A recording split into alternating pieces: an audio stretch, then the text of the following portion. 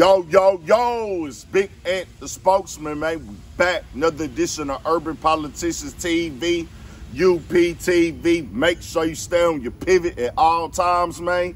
Had to come tap in, and just in case you needed reassurance that it's no longer get rich or die trying, it's go viral or die trying. Here you go. Another example right in your face.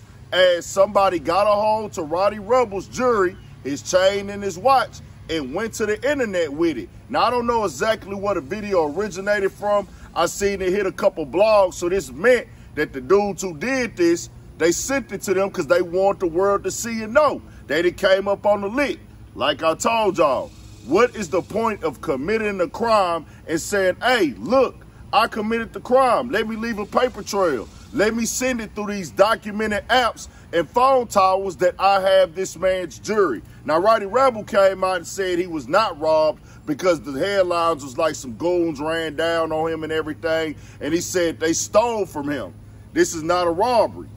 But I'm going to tell y'all like this, bro. I don't know what is going on in the world today with this clout stuff, but anybody can get robbed. Anybody can get shot. Anybody can have somebody steal something from them. So when you come out and say, oh, I got this rapper jewelry, what are you doing that for? Only for the attention. Imagine going and sitting in there doing time, because we done seen a gang of niggas in there doing time right now, for the simple fact they wanted some attention. Because if you was about the money, you wouldn't have came to the internet about it. You would have went right to a jeweler, or you would have contacted him if you was really on that type of time. Like, hey, bro, hey, I got your jewelry. Here you go, how much you want for it back? Or I found it. Hey, man, I seen the nigga had your jewelry. I got it from him, man. Give me $2,000, $3,000, $5,000. Yeah, you could take that watch to a jeweler, but why put it on the internet first? Now you done made the watch so hot, you got to try to sell it to a nigga on the streets. And guess what risk come with that? It might be a nigga that know him, or it might be a nigga that's locked in with him. So you actually took something from somebody just so you could get the clout off the internet, but it ain't even real clout. This is going to fall into the hate category because your face not on there. But you always leave a paper trail anytime you upload something to the internet. Y'all niggas got to think more wisely, bro. Think more smarter, bro.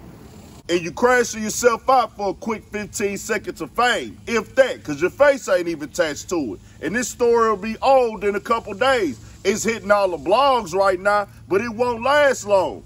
And like I said, bro, I don't know if this is the problem we have in the black and urban section of the entertainment world, period, where in our community, and I say our because I'm a part of this community too, when niggas will hate and love the artist at the same time, where, hey, fam, if I robbed another nigga on the street who wasn't a rapper, would I go to the internet with his chain and watch?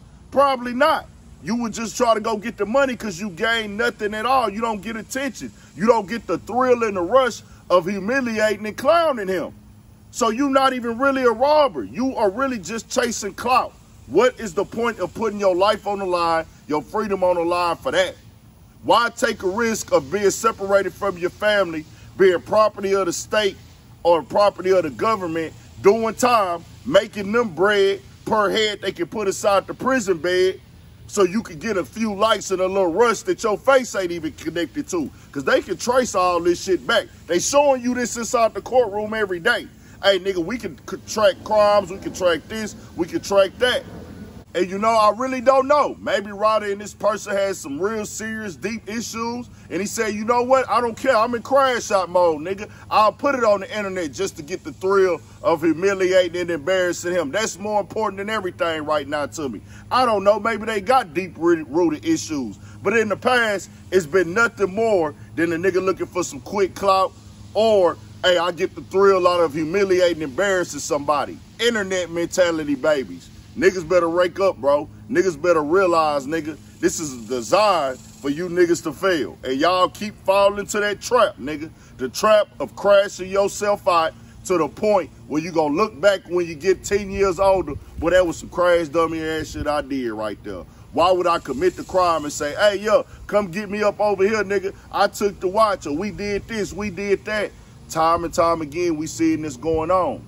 I ain't here to bash on y'all. I ain't here to make you look stupid. I'm here to give you the real live shit going on, man. Somebody got to come up over here and give you the clear conscious mentality. Don't get caught in some momentary shit that's going to last a lifetime, bro.